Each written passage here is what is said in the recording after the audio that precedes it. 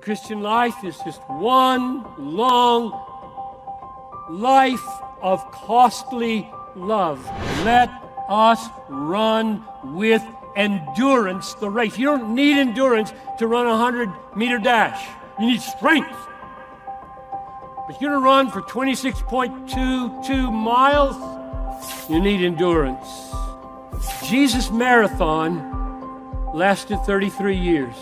He ran the final hours of the race with nails in his feet and nails in his hands and a crown of thorn on his head, and he never stopped running the marathon. That would hurt. It did hurt. There's never been a greater, there never will be a greater act of love. So the question is, all right, if that was the greatest act of love, how did he have the strength to do it? For the joy that was set before him, he endured the cross, despising the shame. For the joy on the other side of suffering, on the other side of death, he could taste it.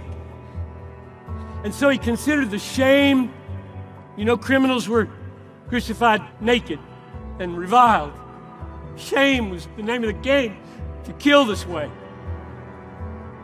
And he considered the shame, and he despised the shame. What does that mean?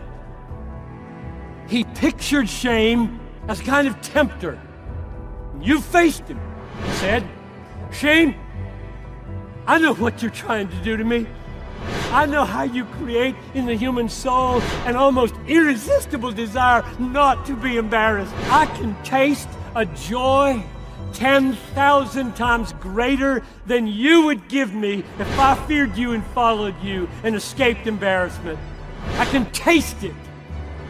You will not direct me off my path of love and obedience. For the joy set before me, I'm going to finish this. And with that, he endured the cross, threw shame to the wind, died for sin, rose again. He reached the joy that was set before him.